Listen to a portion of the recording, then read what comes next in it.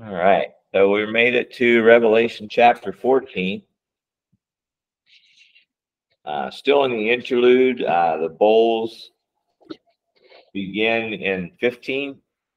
So, but we're very near the end, very near the time of pouring out of the bowls. So there's definitely a lot going on. And the way that prophecy works is a lot of times they're speaking as if they were in the middle of it already, or as if it's already happened.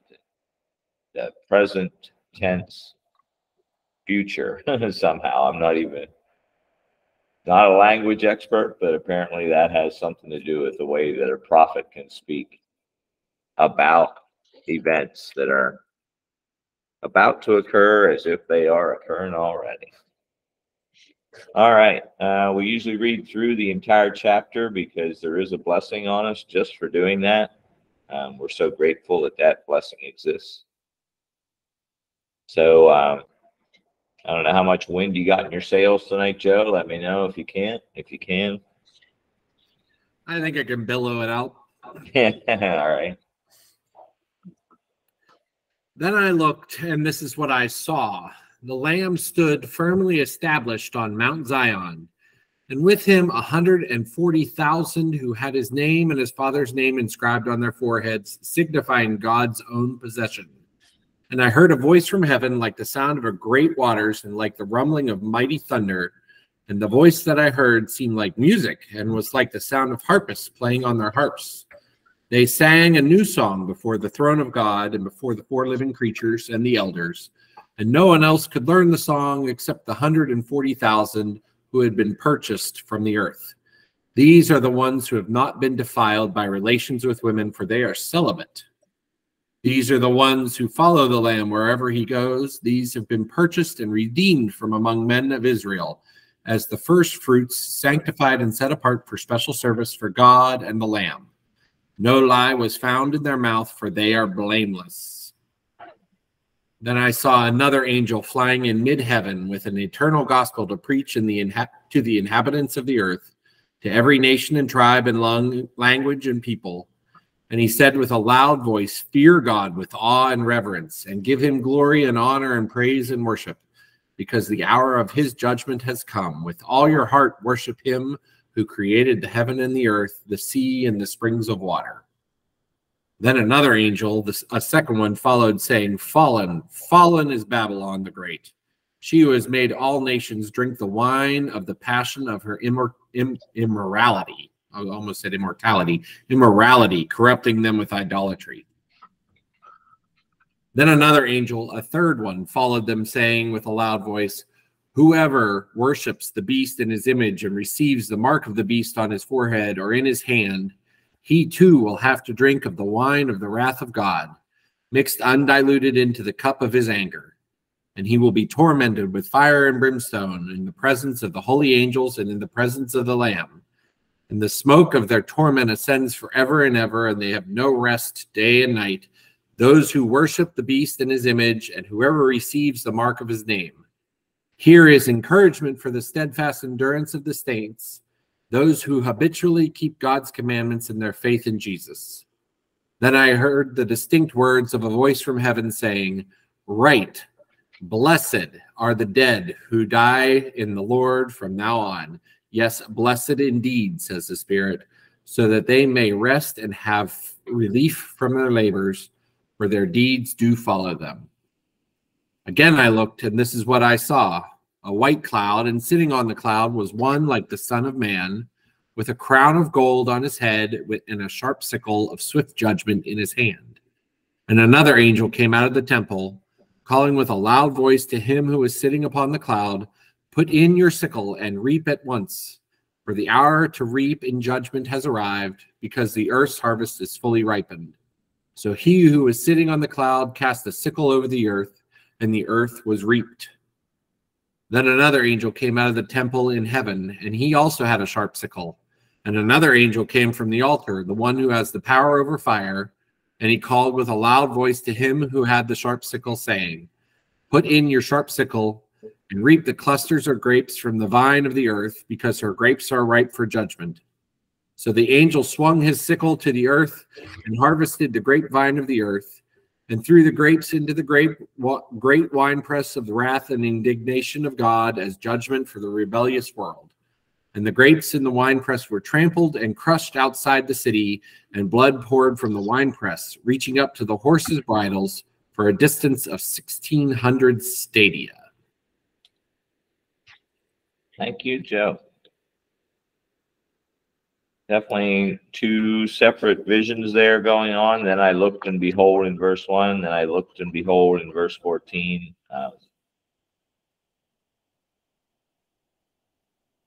Definitely a lot to just look at, go through. I didn't finish the verses and the references to the verses in the writings, the law, and the prophets, what we sometimes call the Old Testament. There were quite a few, and it was taking a while. So I didn't quite get there this week. Holidays. You will be judged.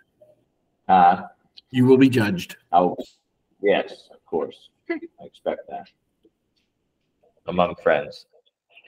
Then I looked, and behold, the Lamb was standing on Mount Zion. So Mount Zion, typically that's going to be a place of refuge, a place of victory, a place of rulership. So all those images would be brought to the mind of any person who's been reading all the books that led up to this book up till now. Refuge, safety, rulership, they would all be included in the term Mount Zion. When you combine both Mount and Zion, it really does. It's positive. It's not an actual place? Yeah, it is an actual place. Yeah, the side of the mountain in Israel with the temple on it. How am I doing, Phil? Is that correct? Yes, the holy mountain. There's only one holy mountain. There you go. An actual place. Yes. And not only an actual place, but what I was emphasizing is it's as an actual place, the throne of a place of rulership and refuge, and it's used by God as a symbol, in addition to being a place. And with him were 144,000. We've seen them before, but we're getting a little more information on them now. But they are a redeemed group of people. To me, I would take them to be literal. I don't think it's a point of contention if you don't, but it would seem to me to be a literal thing in this case.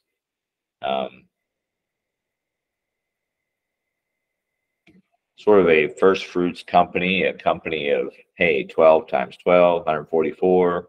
Take that out to the thousands and just be amazed at God's faithfulness to Israel. And these are people he redeemed, so they're people, I would say, just by looking at that wording. So the fact that they have no lie found in their mouth and they're blameless, that could be God's amazing ability to rewrite our story like he does in Hebrews with Abraham, how Abraham believed and never doubted and all this other. And if you actually read the story, you're thinking, well, it looks like he did right there. But when God writes our story, he takes it from the perspective of everything that he covered over and forgave us for. And it becomes a much more cleaned up story at that point, because wow, he's covered it all. So I could see that being a very real thing going on there. I was talking earlier in the week to a friend, and it was like, I don't even know how to describe, and John's doing his best, but the voice from heaven sounds like rushing water, loud thunder, and harps. It's like, whoa, okay. An overwhelming sound, to say the least, and a combination of very loud things. I mean, rushing water, I've stood next to Niagara Falls. That's pretty loud.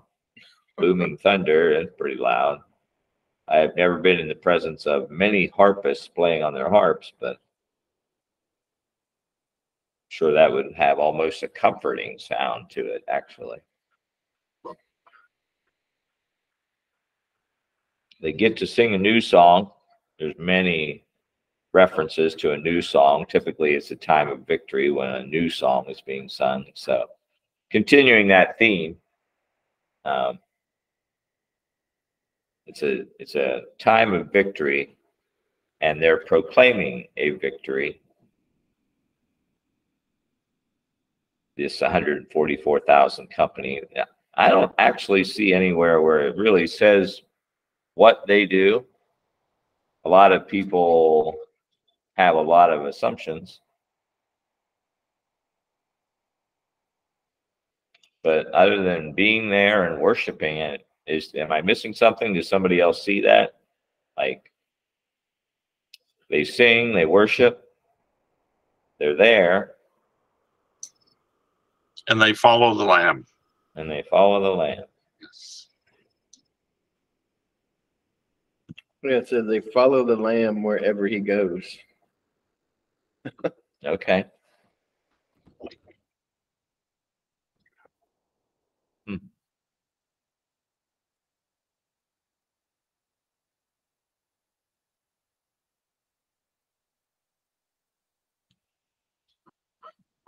Redeemed from among mankind as firstfruits for God and for the Lamb.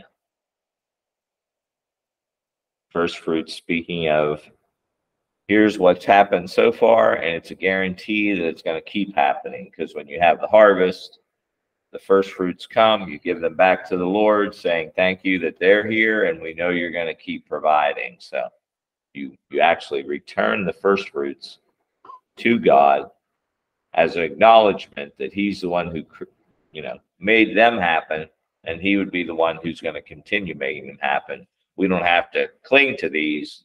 We'll turn them back to you and say thank you for this, and thank you for what will now continue, because you're faithful and true. So it's always a good reminder in first fruits of the goodness of God and faithfulness of God. Amen. My question is, what are they singing? Right? Because they're not allowed to sing this song, right? There's a reference in We're not allowed to learn it. in chapter 15. There's a reference to those that sing the song of Moses and the song of the Lamb. And so they're singing of the Redeemer, and it's like the song of Moses in Deuteronomy, and also the song of the Lamb, Messiah. Yeah, we are given lyrics in chapter 15 to a song, but we're told here that no one is able to learn the psalm. I don't know about that. I like the fact, though, that song. I like the fact that there are things that we don't know. What did the seventh thunder say? It's not for you to know yet.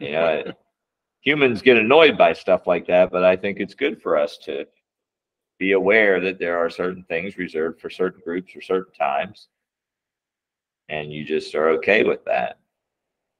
God is the one who determined it, so it must be right. There's something to be said for trusting that he knows what he's doing. Different translations get it right when they say in verse 6, mid-heaven. It's kind of a neat place where both things in heaven can hear what you're proclaiming, and everything below can hear what you're proclaiming. So it's the perfect place to announce and proclaim a message, so that every tribe, nation, people, and tongue can hear it, and also all the heavenly hosts can hear what's being said too. This is something that we all have to be on the same page for. So he's dispatched into mid-heaven to proclaim. And what does he proclaim? It's called the message of good news, the gospel. A good news being proclaimed. in verse 7.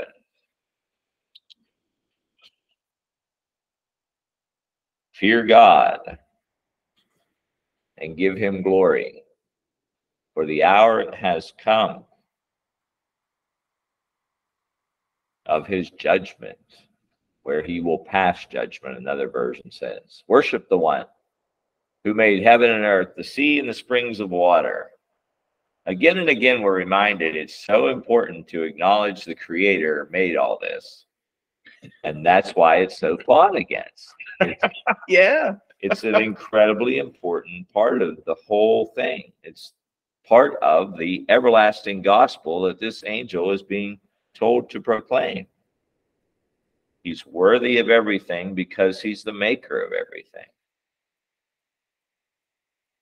He's in charge of everything. He determines how it's going to be used in judgment because it's his. It's his to do that with. Fear God and give him glory, because the hour of his judgment has come. You see, they have to rewrite the physics books now because they looked at that one galaxy that's, what, 33.8 billion years away or whatever. And it's well formed. Yeah. Yeah. It's like, it's not supposed to be formed, and it is. Yeah.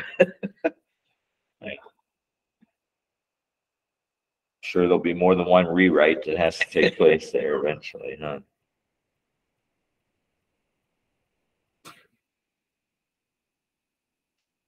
But that blesses me that that's called the message of the good news.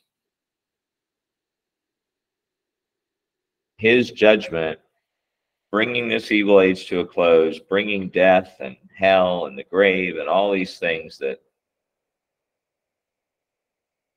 will not be in the coming kingdom, ushering them in and ushering this out is a cause to give him glory. So important to let the Spirit of God detach us from having our hope and our sight and our vision in this age. And that's what is being proclaimed right there.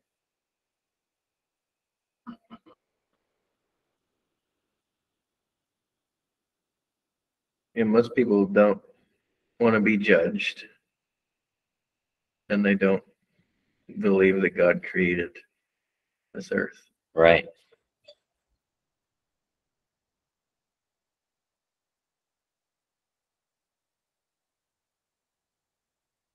At this point, I mean, 6 of the trumpets have been blown. A lot has been shown to make it very clear that he does, and he is.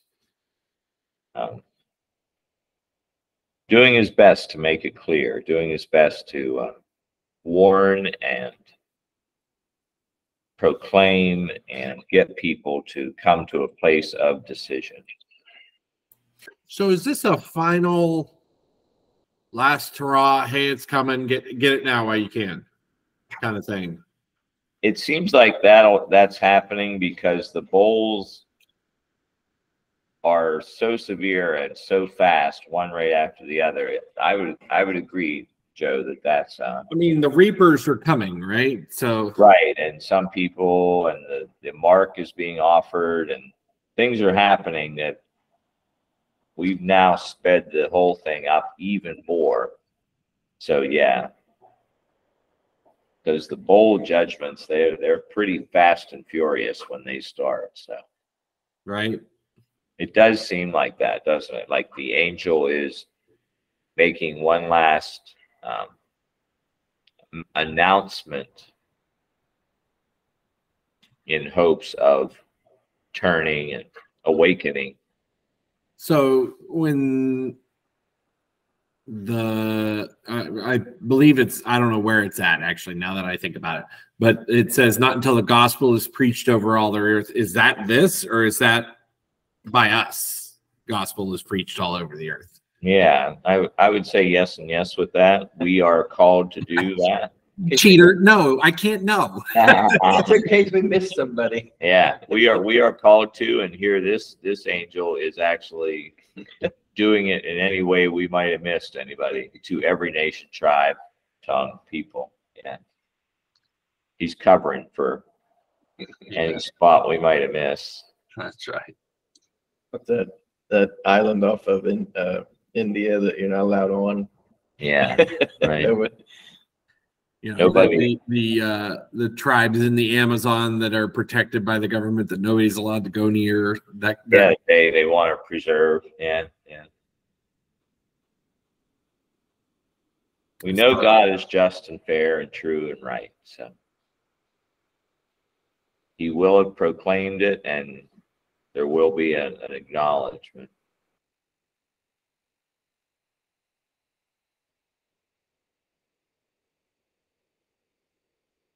Verse 8, after the gospel is proclaimed, the other side of judgment is definitely being proclaimed there. Babylon, something we're going to be talking about for chapters to come. So we'll have a chance to hash that out eventually, but it is proclaimed that Babylon has fallen. She who made all the nations drink of the wine of the fury of her immorality. Wine makes you unaware of what's going on around you and can lead you to a place where you're not really in your full senses. And I think that's kind of what's being said there. She had ways of doing that. This opposite empire, this opposite understanding or worldview, however you want to put it, leading people in the wrong direction. We definitely have no lack of angels in this chapter, that's for sure. I saw a commercial or an advertisement for a movie coming out, and it's about aliens. And in the commercial, the power that comes, or whatever they are, they can project images in the sky, and then they can speak to the entire earth at one time. And they're saying something like, oh, it'll be okay, or, we have come. No attention to the man behind the curtain, I believe. Yeah, there you go. But anyways, and I just thought, if somebody sees an angel proclaiming stuff up in the sky, right? And I think like this kind of stuff sows seeds of like, you can't believe it, even if it does actually happen. Right. And there's all kinds of conspiracies about like Project Bluebeam and stuff where they're afraid our enemies will be able to project things into the sky, holograms and stuff, and freak us out or whatever. Right. But I just think it'd be a way that you could, of like not trusting your own eyes, and people will be seeing this angel and be proclaiming that God is who he is in the gospel, and they might look up and say, oh, it's just another one of those holograms or something, Yeah. So a way that Satan could deceive us, to not even believe our own eyes. It's what's happening, like with all this deep fake stuff where you can take anybody's image and then their voice, and the computer AI makes it look like they're actually speaking these things. How are you ever going to believe? It makes it to where you can't believe like anything you see. And it's so funny, like all these things are going to be proclaimed to these people, and I think they're going to be like, is it real? Is this actually happening? Like they can't even believe what they're actually seeing. And I think that could be one way where somebody could go completely through this whole thing and be like, I couldn't trust it in my own eyes, Yeah. Because I don't know if it's real. Right. I think we're going to be like, it says an angel flying. Like if you read the descriptions of the angels, it doesn't look like any picture of angels I've ever seen. So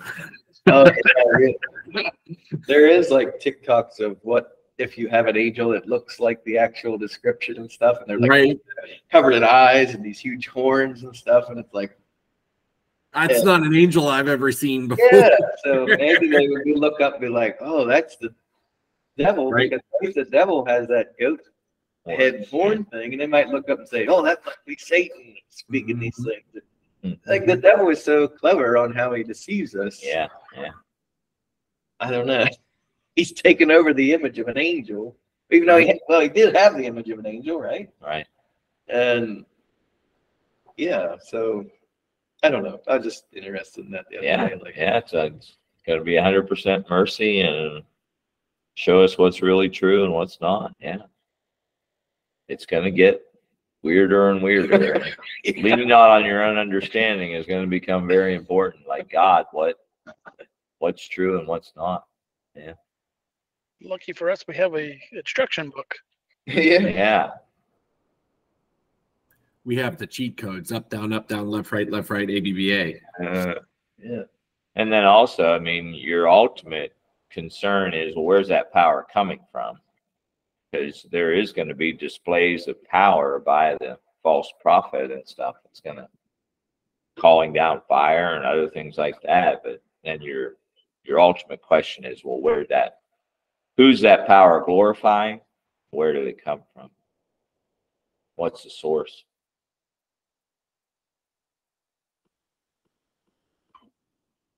Verse 9 has another angel, a third one, followed these ones, saying in a loud voice, if anyone worships the beast and his image and receives a mark on his forehead or on his hand. So that's a key little verse there for continuing to fight the fight against the you can get it by accident, or you can get it by without knowing you got it, or it could be disguised as something else, and the next thing you know, you have it. It's associated with and part of worshiping the beast and his image and receiving a mark on your forehead or your hand, so to say. Do you think, Chuck, that only the believers are being warned here, or do you think the whole world is being warned by the angel, whoever receives the mark of the beast? Because I think we can draw conclusions that there are those that are left when the Lord returns that have not taken the mark of the beast, and they're going to continue in their natural bodies, and they are going to be ruled over by saints. We're going to rule and reign with Christ when he comes. Who are we going to rule and reign over? Is it not going to be those that are left that did not receive the mark of the beast? Jews and Gentiles?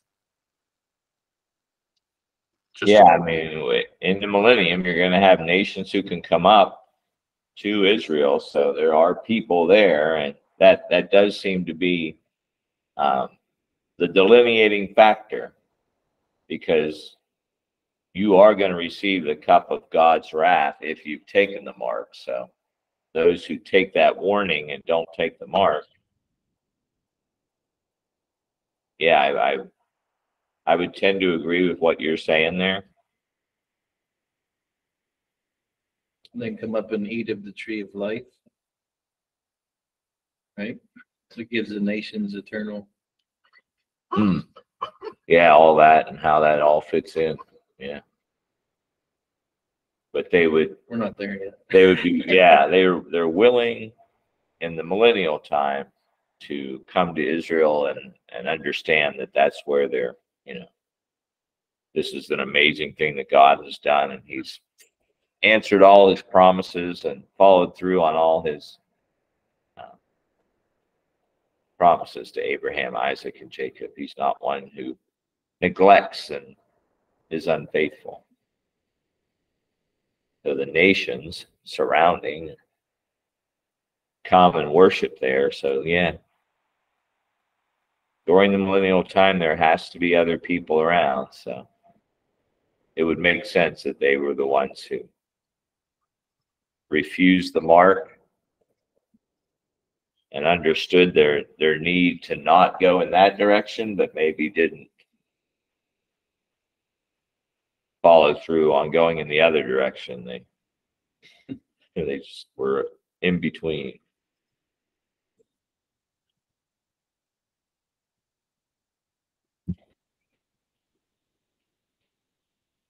Receives a mark on his forehead or on his hand. Verse 10, he shall also drink the wine of God's fury, poured full strength into the cup of his wrath, and he shall be tormented with fire and brimstone before the holy angels and before the Lamb.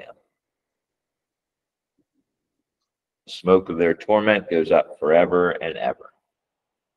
Those who worship the beast and its image, those who receive the mark of his name, have no rest, day or night. You know, Chuck, my translation says they will be tormented with burning sulfur in the presence of the holy angels and in the presence of the Lamb. Sometimes we think about hell as being something away from the presence of God. But here, them being tormented in the presence of the holy angels and in the presence of the Lamb. Wow, that's just something to think of. I don't know exactly what the literal what the Greek says there. What the literal is. Yeah, and then the other pictures that have it as both darkness and fire. It's definitely not something comprehensible, or it's the literal says before the messengers and before the Lamb.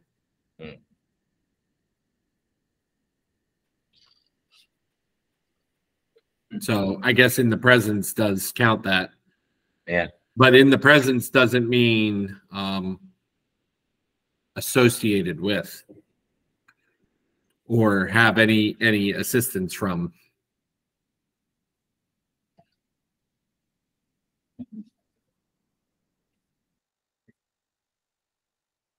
Or acknowledgement of, you know. A lot of that is being spoken, though, to remind those who follow the Lamb, the holy ones, to persevere. What you need to do right now is keep persevering, because you don't want what's coming on them. So just the clear, hey, keep persevering. I know this is hard. This has been hard for a while. It's going to be hard for that period of time. It's actually going to get more intense and get harder coming up. So what I'm proclaiming to you is keep persevering. You're going to get reward from heaven that will be eternal life and good. Keep hanging in there. Keep persevering.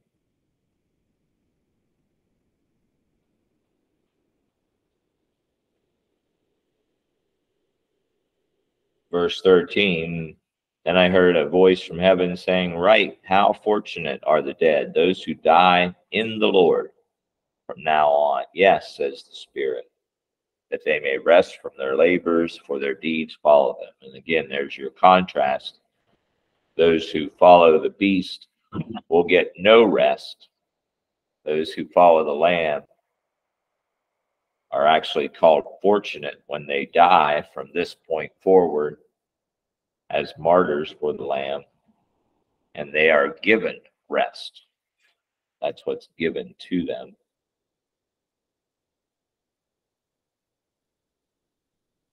I think even down here, even in this evil age, when you're made to go, go, go, and you just don't get a chance to stop and rest, it'll pretty close to drive you insane.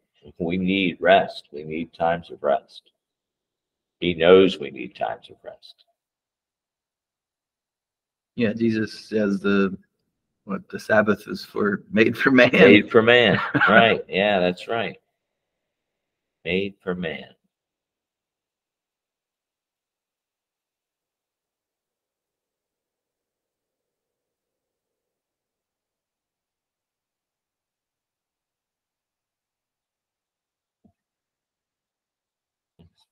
Just always need to have that quick reminder. This is a book, a revelation of Jesus Christ. We're seeing a revelation of the right way, the only way to bring an evil age to a close and begin a new kingdom afresh and starting.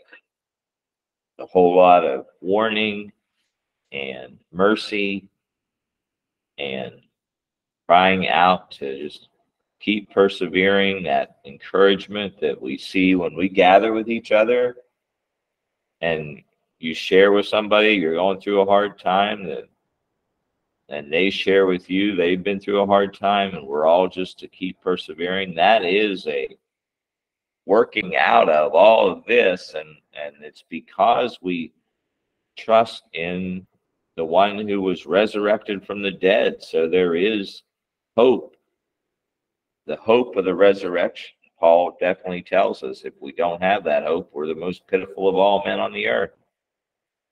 But we do have that hope. So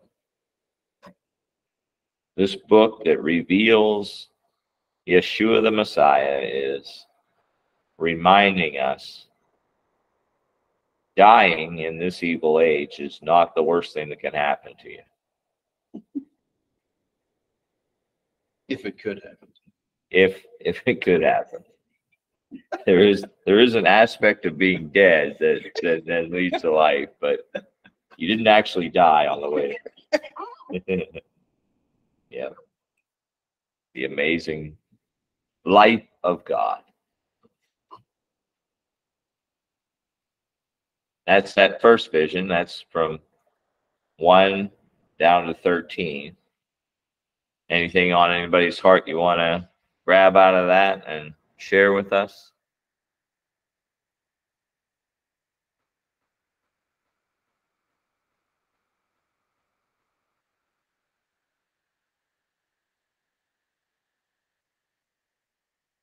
It's a comfort to me that you have to,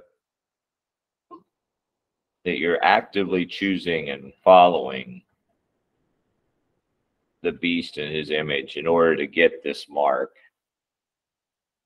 A lot of people use that mark as a fear tactic almost, and to drive divisions in situations that really shouldn't have that kind of division. Really, just be aware of that. When you see that happening, there's usually an agenda behind it, and these verses protect us from that kind of fear-based dividing agenda, and they'll help us to just stay in a good place and stay out of that stuff.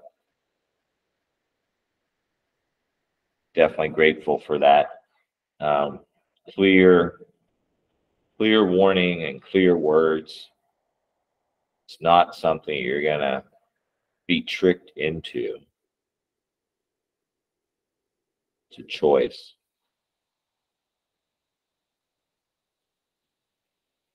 All right, so there's another vision here with a whole lot going on.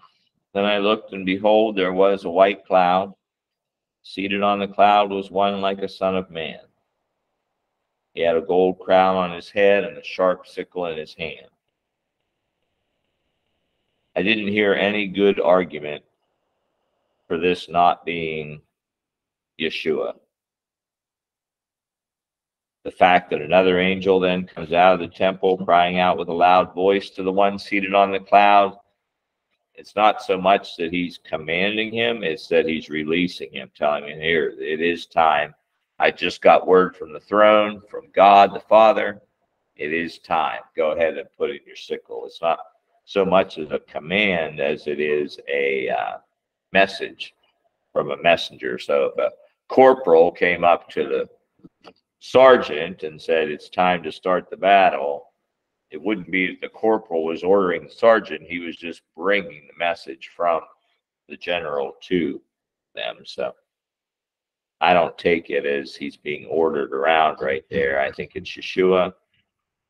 And I think this first reaping, and there's definitely plenty of different opinions on this, but this first reaping seems to be a good reaping. Seated on the crown, swung his sickle over the earth, and the earth was harvested. And we don't hear anything bad that happened there as a result of that. Now, then, in verse 17, another angel came out from the temple in heaven. He also had a sharp sickle. Then another angel, the one who had authority over fire, came out from the altar. Now, if we remember the altar, that's where the saints were underneath of the altar crying out, how long before you take care of the fact that we were put to death by all these people? How long before this is made right? How long before justice takes place in the earth? So coming out from the altar seems to be different from coming out from the temple. And what we're going to see here is coming out from the altar is a definite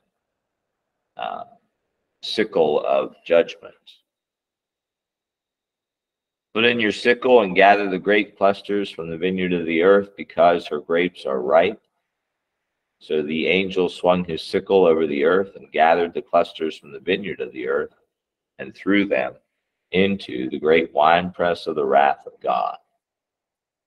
And the winepress was stomped on outside the city, and blood flowed from the winepress as high as the horse's bridle, 1,600 stadia.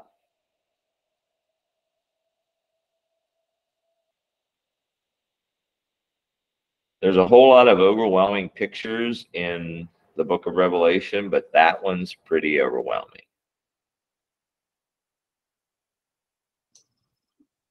Amen. Chuck, it's been said that there's over 40 references from the book of Daniel and Revelation.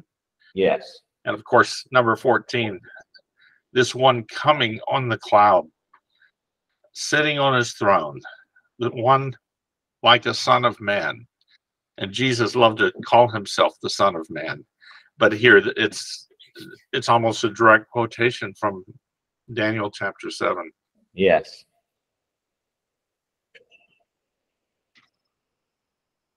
Yeah, it's hard to get around that. There's quite a few commentators who were trying to, mainly because they were offended or unclear as to how an angel could be ordering him around. But if you don't see it as an order, if you see it as more of a release, it's time, then there shouldn't be any contrast there. And like you're saying, Phil, that's such a direct quote from Daniel 7:13 that there's really no reason to think it's anyone else but. It's just the gardener saying everything looks right. Yeah, right. Go ahead, and the time has come to do what needs done. And just that beautiful submission, like, I only do what the Father says. That was very much in evidence when he was walking the earth, but that's his eternal state of being, and he's perfectly okay with it. We're the ones who get a little uncomfortable thinking of what we only do what somebody else says. But it's a beautiful place of trusting, submission, and interaction between the three and one that goes on there, that's far beyond any explanation. I'm glad he's bigger than our explanations. I'm glad that he's Amen. more amazing than that. I think we could link also this to Revelation 19, describing the one coming on the white horse. It says he's clothed with a vesture dipped in blood, and his name is called the Word of God. And he tramples the winepress of the fierceness and wrath of Almighty God. Why are the garments red? This isn't the blood of Jesus that was shed on Calvary, but this is the blood of Jesus, or of judgment on the robes of Jesus. Right. Because he's trampling these grapes.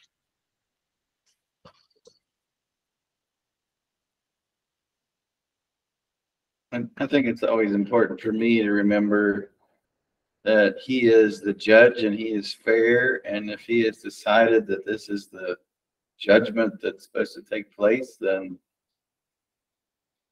it is right. Yeah. And like you say, the people are crying out from the altar for judgment. Right. And at the right time it comes, because this angel is sent from the altar. Yeah.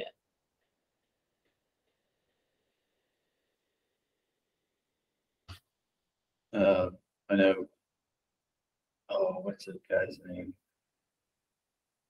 John. Anyways, he has a thing about somebody said, why, if God is good, why doesn't he do something about the people that are beheading Christians or, killing their family in front of them and all that? And he says he's storing up wrath in heaven, basically, to be unleashed at the end. Yeah. When he decides that judgment will take place. Yeah, he takes no delight in the death of the wicked, so he's giving it an amazing amount of time, really, when you think about it. But if you think of him storing up wrath, right, and then releasing them in the bowls, yeah, all of what sin has done to the earth, necessary cleansing, to the people of the earth.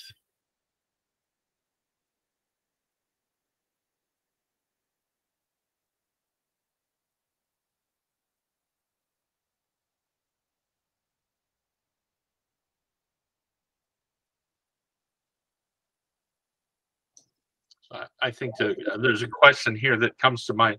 So who's doing the trampling? Why? I see the angels are reaping the harvest, but is it not God himself that is doing the trampling?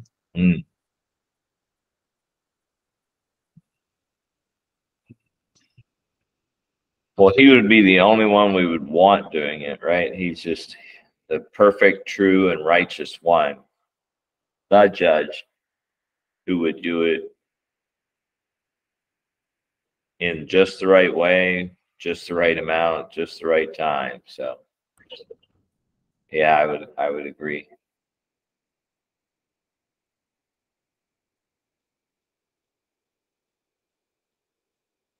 Who is this coming up from Edom, right? Is that the Isaiah quote?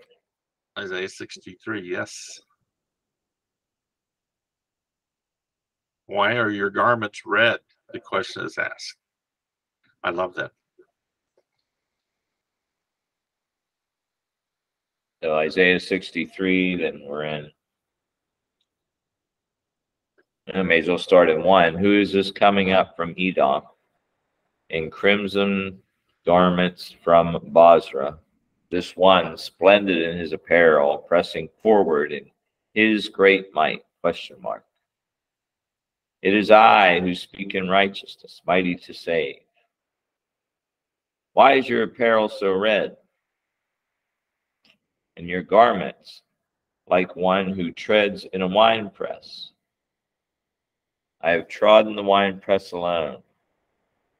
From the peoples no man was with me. I trod them in my anger and trampled them in my wrath. Their lifeblood spattered my garments, so I stained all my robes. For a day of vengeance was in my heart, and my year of redemption has come. I looked, but there was no one to help. I was amazed, but no one was assisting. So my own arm won victory for me, and my wrath upheld me. So I trod down the peoples in my anger and made them drunk in my wrath, and poured out their lifeblood on the earth. Behold the severity and the kindness of God, because the very next part speaks of his kindness, his hesed, his loving kindness. But we can't back away from the righteous, pure, and true judgment that has to cleanse this evil age of death, hell, and the grave. I mean, there's evil things that take place, that go on, that we do not want transitioning into the next age. So You are holy, you are righteous, you are true, you are doing a right and good thing. The angels, who have a much better perspective on all this than we do, they've seen generation after generation, and they know what has taken place on the earth that we would have no clue of. And they're the ones proclaiming as loud as they possibly can, you're righteous and true, your judgments are good. You know, what you're doing right now is being done perfectly and rightly. Amen.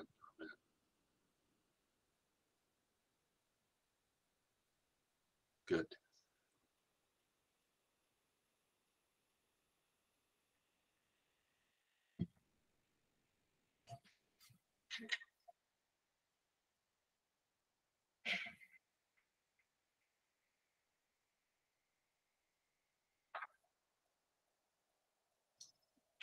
But for the I'm grace, reminded of the scripture in Isaiah. I'm sorry.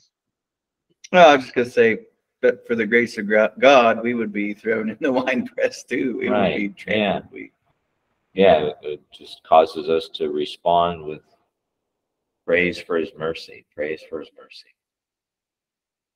Amen. Well, I was reminded of the scripture in Isaiah. This is 61. The Spirit of the Lord is upon me, because he has anointed me to preach the good news to the poor. He has sent me to bind up the brokenhearted, to proclaim freedom to the captives, and release from darkness for the prisoners. This is the one that Jesus read in the synagogue in Nazareth. To proclaim the year of the Lord's favor. And Jesus stops right there when he's reading the passage out of Isaiah. Because what's the next verse? And the day of vengeance of our God. And what separates those two statements? 2,000 years.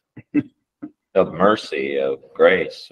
There is the day of the Lord, the year of the Lord's favor, his first coming, and the day of vengeance of our God, his second coming. Just a thought. Right. To see the prophet in one breath speak of the first and second coming of Jesus.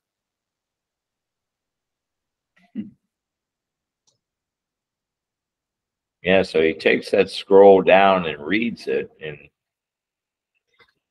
stops there. And, you know, if you've got a song memorized, you know what lyrics coming next, and you're starting to say it while the song's going on. And anyone who had this part of Isaiah memorized would have been rolling through their head on what was to come next. And he rolled up the scroll after proclaimed the year of the Lord's favor.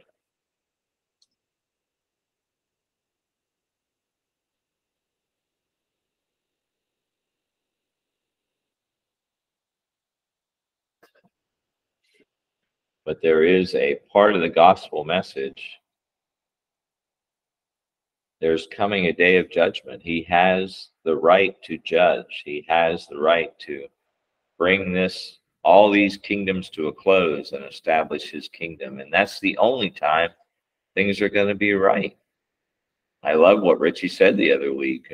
When God is on his throne, actually ruling and reigning, finally, you know, there will be a good and righteous and pure and true leader and king, one that really is through and through good and powerful. And it seems like so much of the modern theology wants to take that word perish out of John 3:16. Right. But it's there. It's part of the message. Yeah, that's right.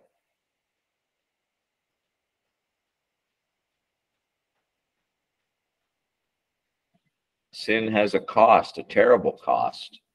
The cross showed us that.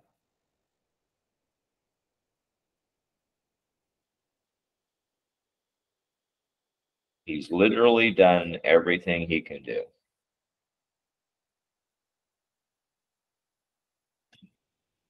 We're to be proclaiming that, I know. Pete Broski's got a good heart for proclaiming the truth of all this. It's important.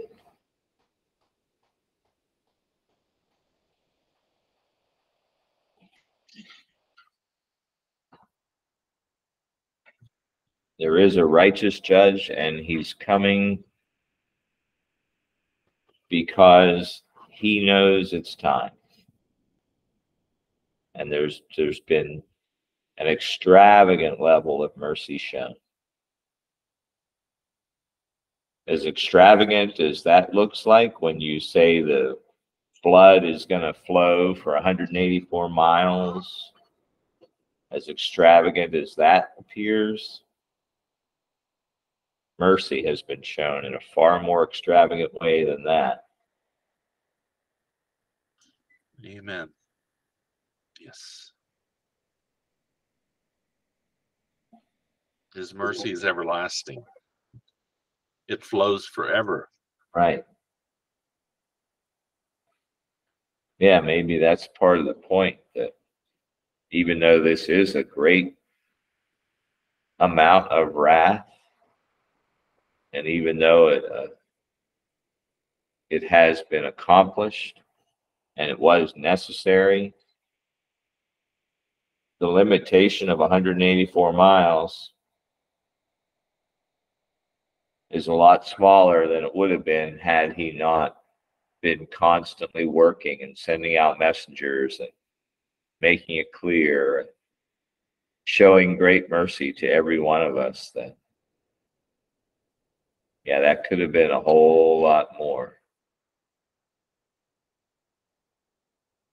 But we just have to acknowledge that. God, the way you're doing this, how you're doing it, the timing of what you're doing is perfect. You are perfect, and your ways are perfect. All your ways are just. The judgments of the Lord are true and righteous altogether. Psalm 19. Nice. Yes.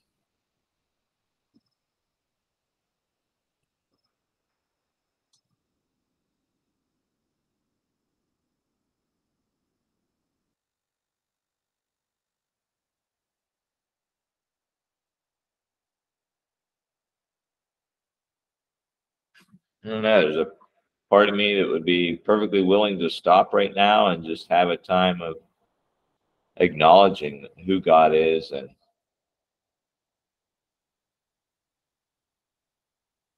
that even in the midst of what we've read here tonight, there's great faithfulness and unbelievable, overwhelming mercy that is on display.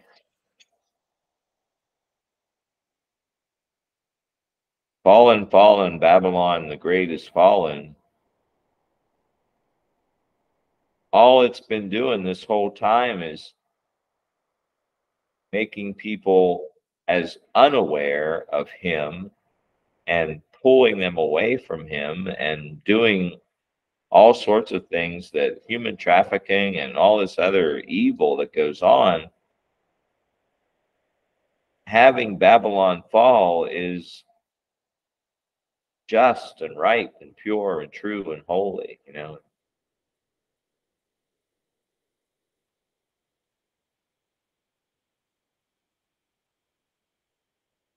So amen. Lord, we're grateful for the incredible mercy that you're showing, that you're proclaiming, that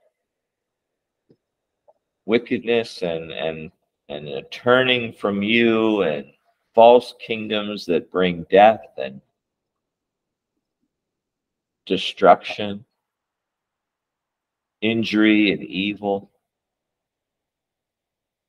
bringing them to a close, those things that don't acknowledge you, that don't say you're a good and right and pure and true creator who sent his only son, that we should not perish but have eternal life. That the perishing has to happen to things that would bring in the same stuff that we would have in this evil age. If you let that go through to the next age, then what's the difference? There has to be a winnowing. There has to be a sifting. There has to be a separating of wheat from tares. So we're just grateful for your mercy. We're grateful for your wisdom and your knowledge, for who you are, and for the perfect timing that you're choosing. Keep us in that place of rest, and keep us in that place of grace-filled perseverance when times speed up in a very hard way. And make us faithful and true to the true message. You've got to turn from things that He's told you you have to turn from. He's given you a conscience. He's spoken to you by His Spirit.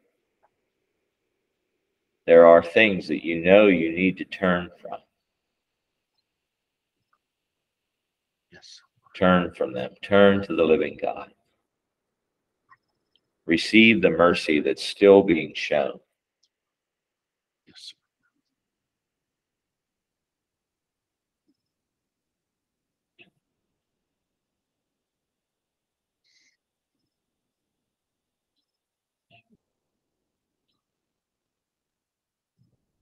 Thank you,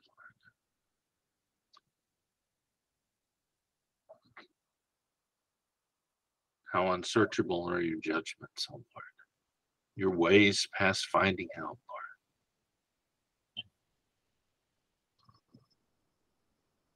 Thank you, Lord.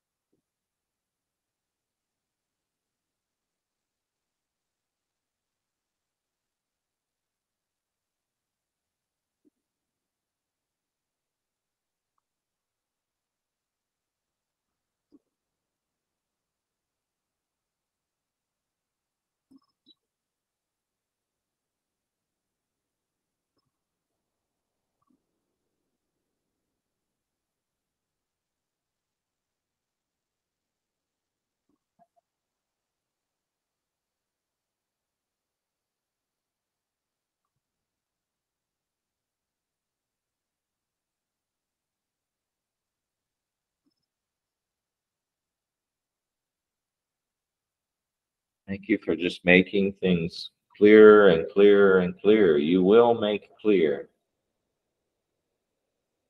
Yes, Lord. And it will become more and more clear as the day approaches. This is me, this is my way, and this is Babylon. This is that kingdom. You'll in your mercy, you'll make it clear. In your mercy, you'll be crying out and calling out. Turn. Turn from your evil ways and come back. Come to me. Yes.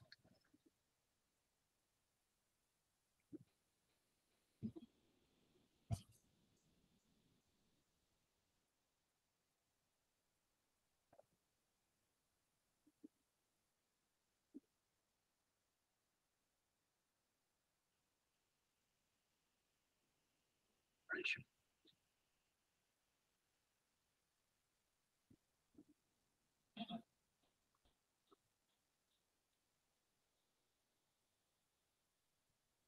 Pray you give us clarity, Lord, whenever there's a fear-driven message being put out there about the mark, taking it by accident.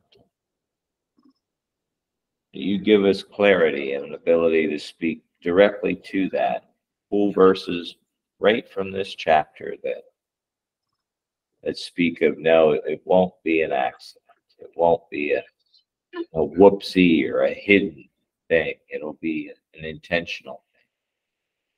Just help us to take away false fears. Yes. That lead to dependence on certain people and their way of understanding certain things. Help us to speak a clear message, a clear call, a clear trumpet call.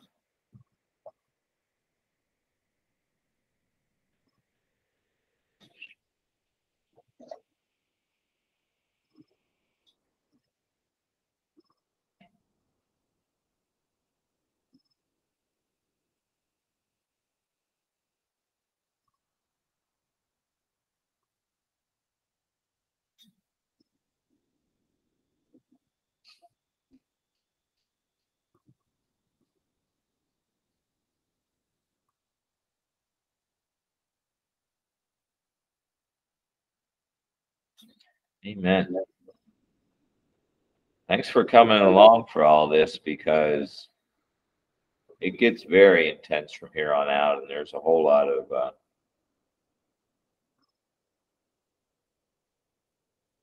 the bowls and the looking at Babylon. It's going to be intense, but I'm glad we're doing it together. I'm glad we're working our way through it verse by verse. I appreciate Thank you, everyone.